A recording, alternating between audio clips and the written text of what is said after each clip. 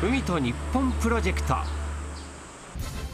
いよいよ今年度から本格的にスタートする海ごみゼロウィークのキックオフイベントが5月30日に神奈川県の江の島で開催されました。環境省と日本財団は今年度から海洋ごみ対策に向けた共同事業として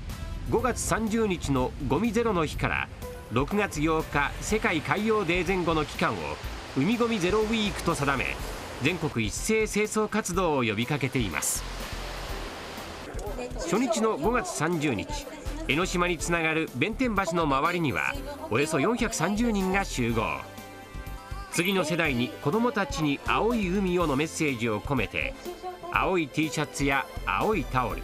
青いアクセサリーなど青色のアイテムを身につけて参加しました。今日青いものは青いものこれだあとはタオルいただいたんでリュックとかも青にしました。はい。海ごみゼロウィークキックオフイベント、日本全国でこの海ごみをなくそうと、こういう運動が今日から始まったところであります。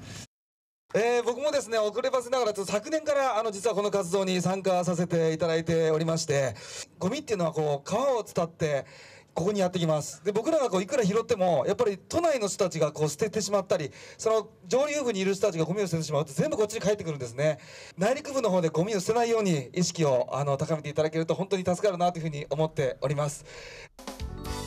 主催者挨拶の後、参加者たちは鶴野さんとの記念撮影をしてから浜辺の清掃活動を始めました。それはある。結構江ノ島にもゴミが落ちててショックでした。内陸での暮らしが、生活がこうやって海とか河川の方まで流れてきているので、日々の生活で意識を変えていかないといけないなというふうに思いました。ゴミ拾いには鶴野さんや環境大臣も参加。浜辺でのゴミの多さを実感していました。この海ごみゼロウィークは海に流出し続ける海洋ごみ対策を目的に、産学官民の枠を超えたオールジャパンでの一斉アクションを目指す取り組みです。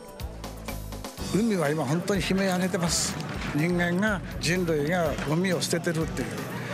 これをやっていかないといずれ人間が、人類がとんでもない自然からの疾病返しが来るんじゃないかと思っております。ですからこれはぜひやるべきだと私は思っております。ゴミを出さない、ゴミを捨てない、ゴミを拾う、一人一人の行動が海の未来を守ることにつながります。海と日本